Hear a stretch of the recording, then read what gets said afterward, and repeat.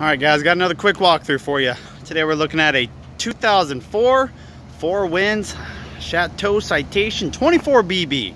Now this is a pretty cool unit. It's about 25 feet and some change overall. Double slide, opposing slides up front, rear kitchen, rear bath. No perm bed. Your bed's actually going to be the couch or the dinette, but we'll run through the exterior here, take a good peek at her. So first thing on the E450 chassis, it's got that V10 Triton motor, should be the 305 horse. Here's a quick look at the tires. Upside down, but they're 255 75R and then 16-inch tires. It's not too bad. Your decals actually aren't really too bad on this. There are a couple that did peel off, like the front. It's hard to see, but that did say Chateau at one point. That one is no longer there. I replaced a couple decals, some of the darker ones that were pretty bad. You can see, hopefully you can see that. Starting to crack a little bit, getting a little peely up top. But the gold one and the black one I think we did end up replacing. Now you do have an awning right there. It is a manual awning. You can pull that out, and there is slide toppers for both of these slides. Now your compartments. There's your first one. Nothing too crazy. There's not any massive storage compartments on this, but you do definitely have some. And so you got some Toyos in the back. Actually look pretty good. Pretty decent amount of tread too. And you see, like I said, not full body paint, so even the gold is a sticker here, but gold actually looks really good. Got your gen set, microcry, owning, Cummins owning 4000, so plenty to run everything inside. 6-gallon water heater. Does have a backup camera. And of course your hitch. And what does that say? It's hard to see, but 5,000-pound towing capacity.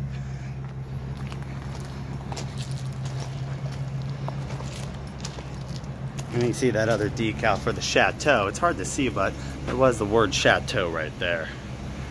Now, sewer hose, fuel, dump station for your gray and your black, power cord. You got a Ethernet and coaxial connection there, water connection behind there, propane tank, 12.2 gallons. And this is just a small little storage right there. And then finally, your battery compartment. I do got to replace a little kind of corner slide piece right there. Got to get a replacement for. Have a good cleaning too. Well, that's the exterior really quick. Let's jump inside. An electric step on the outside. And a couple steps in. Battery disconnect to the left. And then I can give you a good quick look really at the galley and the floor plan. So we're going to start up front first. You can see 60, just under 62,000 miles. And the only thing different is you do have a battery boost emergency start button there to pull battery power from the house. Everything else is pretty similar. Cloth seats, not too bad. They're starting to, you know, fray a little bit, of course. 16 years old though, not bad at all. Now it's technically a B+ because you don't have a bunk here. You have just a entertainment center. TV was upgraded, so it's going to be kind of hard to see, but you have a pretty decent gap back there. There was a tube TV at one point. Now, of course, it has been upgraded to a flat screen, so you could, I mean, modify and put storage back there. Left of the TV here. And then to the right, very similar compartment, except I got a little GPS thing in there. You got your switch box and your DVD player, and then some of your manuals up here. And it looks like that might be for the exterior. I have to double check and see if there's buttons on the outside, but your slides, so the dinette right here, the booth, is part of a slide with all that storage up there. And then right behind me, all that storage and then this couch is going to be also a slide. So when they come in, it's kind of hard to tell, but you still have a complete walkway through the middle, so you can, you know, access the bathroom, get to everything you need to without putting any of your slides out. Now, the unique thing about this, there is no permanent bed, so your main sleeping area is right there. I mean, of course, you can use the dinette too. The table drops down, but it's not nearly as long. So if you're, you know, a little bit taller, not, you know, a child, that's going to be mainly it. Now, in terms of storage over here, a couple little side table, and then the previous owners installed this medicine cabinet looking thing, and then one more of these little side table storages, and then above you got these 3 storages that are a pass-through, so they go all the way down and connect to all 3 of those, and vice versa on the other side with the storage. You open that all the way down. Now, once again, there is actually a little bit of storage under the dinette. No drawers or anything, but you can't store stuff all the way down, and I'm sure you can access that from the top of the dinette too.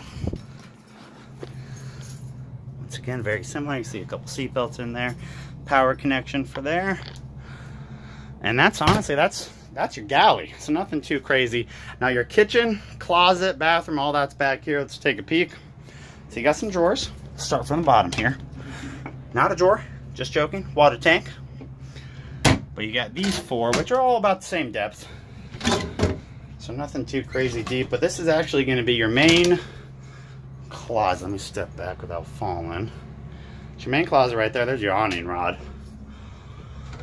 Some of your weights.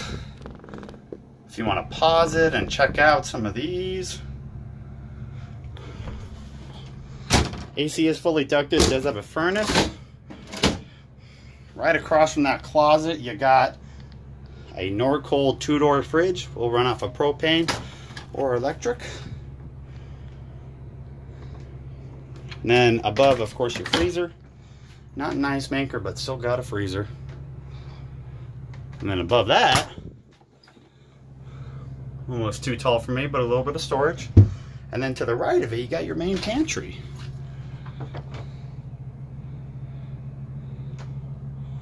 Actually a good amount of storage for the size of the unit. Now, what do we got in here? We got a convection microwave. Smaller, it's not a residential size, it is one of the smaller ones, but you still got it. 3-burner gas stovetop with a hood. No oven, hence the convection. So you got the storage under. And then your 2-bay sink right there. You got a false panel right there for water lines. Generator. 309, we'll call it 310, just about to turn. And the bottom one's not really storage. Just an access point to some of those heater lines.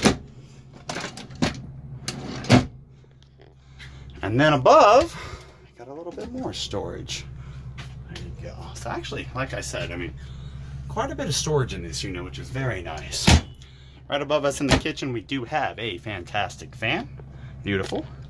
And then to the right of the kitchen, you can see our entry door for the bathroom. Raised toilet. I think it is plastic. Yeah, plastic toilet there. See to the right, got a little toilet paper area under the sink here. Some more storage, a couple water lines, plumbing running through the middle. Decent amount of counter space actually. Small sink, smaller sink. And then, make it so you don't have to see my face. Now you do have another fan in here. Not a fantastic fan, it's just one of those manual ones for the hood and then for the actual fan. Towel rack. And then finally your bathroom. The bathroom looks like, you know, it's not a corner bathroom, so it is a little bit different size, but it is a one-piece fiberglass shower. Now, don't mind the sweat. It is already starting to get hot here in Arizona, but 5'9". If you are getting into that kind of 6'2", 6'3" range, you're going to have to duck. I mean, you got a little bit of a enclosure up there to give you a little bit more height, but thank God I'm short. So there you go. That was, I mean, I know it was pretty quick, only 10 minutes, but that was a good look at this coach. If you have any questions, go ahead, comment down below. Thank you so much for viewing, and go ahead and wash your hands and try to stay safe out there. Have a great day, guys.